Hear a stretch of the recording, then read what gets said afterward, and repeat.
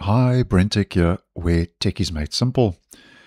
So Microsoft has given us a couple of tips to improve your PC performance on Windows 10 and Windows 11.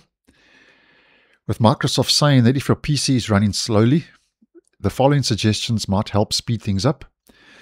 And it's also mentioned that the tips are listed in order. So start with the first one, see if that helps, and then continue to the next one if it doesn't. Now, Microsoft has given us a couple of tips as mentioned. I can think of a lot more. I've also got a playlist on the channel called Speed Up Windows, and I'll leave that linked here in the end screen if you'd like some more info, because there's quite a lot of videos in there that might be of benefit and of use. Now, getting back to Microsoft tips to improve performance, and I think some of these are quite basic, but I'm just going to go through all of them just to give you a quick overview. First of all, Microsoft says make sure you have the latest updates for Windows and device drivers. With Microsoft saying that one of the best ways to get the most out of your PC is to make sure you have the latest version of Windows 11 installed. So you would just check for updates to get your device up to date, as you will know. And I think this could be debatable because some of the updates that have rolled out, especially for 24H2, have done quite the opposite to the OS. But nonetheless, make sure you have the latest updates for Windows and also the latest device drivers. And a lot of the drivers will appear under optional updates. So we head to advanced options and you'll see them here under optional updates if a driver update is available for your system. And here's one that I actually recommend to a lot of folks, believe it or not, as your first point of call if you are having a glitch or a issue with your PC, is to just restart your PC. Because in a lot of circumstances, that is all it needs to actually solve a minor issue that's taking place in the operating system. So you just head to your start menu, restart, don't shut down, restart your computer, because a restart flushes the cache, dumps all your memory, and loads up your PC with basically a fresh, clean start. Then another thing you can try on older computers is to use ReadyBoost to help performance. And ReadyBoost, and I've actually posted a whole video on ReadyBoost. I posted that back about 2-3 years ago, how to enable ReadyBoost to speed up your Windows computer. I'll leave that linked, go check it out. But just a quick overview, ReadyBoost lets you use a removable drive like a USB flash drive to improve your PC's performance without opening your PC and adding more memory RAM. Check the video out for more info, it'll be linked. Just take note though regarding ReadyBoost. ReadyBoost cannot be used if Windows is installed on a solid-state SSD drive. And the next thing Microsoft suggests is to make sure that your system is managing the page file size. And once again, I have posted a whole video on the Windows page file, what it is it beneficial for performance, and how to configure it. I'll leave that linked, check it out for more info, but a quick recap. If we head to our search and we type in advanced, there you get the legacy system properties menu. And if we head to the performance section, click on settings, head to advanced, here you get your paging file. Make sure automatically manage paging files. Make sure automatically manage paging file size for all drives is toggled on according to Microsoft. Go check my other video out on this if you'd like much more in-depth information.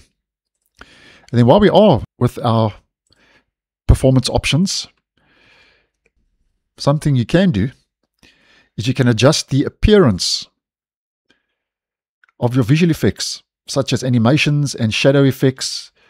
Microsoft says these look great, but they can also use additional system resources, which I totally agree, and can slow down your PC, especially if you're running a low-budget PC or an older PC. So yeah, you would just click on Adjust for Best Performance, click on Apply, and basically it'll uncheck all of these boxes, but I like to customize these, so you can just pause the video if you'd like to copy what I've got. I find this is a nice balance between visual effects and performance. And while we are talking about visual effects, if you head into your settings, accessibility, visual effects, you can also turn off transparency effects, and animation effects if you so wish. You can also check for low disk space and free up disk space. And what you can do here is you head to your system, head over to storage, and you can use the storage sense.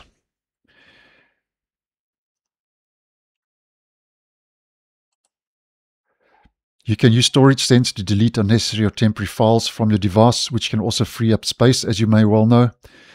And you can also use the legacy disk cleanup utility. If you don't know where that is, just do a search for disk cleanup. And you can also obviously uninstall any apps that you may not be using or haven't used in a while by just clicking on the relevant app, the three-dotted menu, and clicking uninstall. And while we are talking about apps, you can disable unnecessary startup apps by heading to your apps, startup.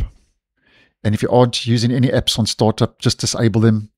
And this is a big one for slowing down your PC, because when you turn on your PC, some programs start automatically, as you may well know, and run in the background.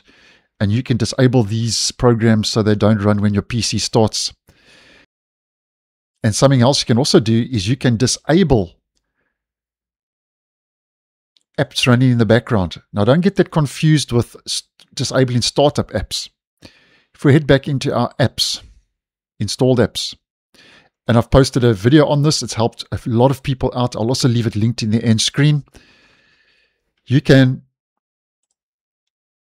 head to advanced options and you can turn off apps that run in the background. Not to be confused with startup apps. Check the video out, it will also be linked. And something else you can try, according to Microsoft, is you can check for and remove viruses and malware. So if you're running Microsoft Defender, you just head to Virus and Threat Protection, and you can run a scan. And you've got different scan options for quick scan, custom, full scan, and so on. And the last one Microsoft recommends, so they've given us 10 options. You can restore your PC from a system restore point. So for this, you would just head to your search once again and just type in restore.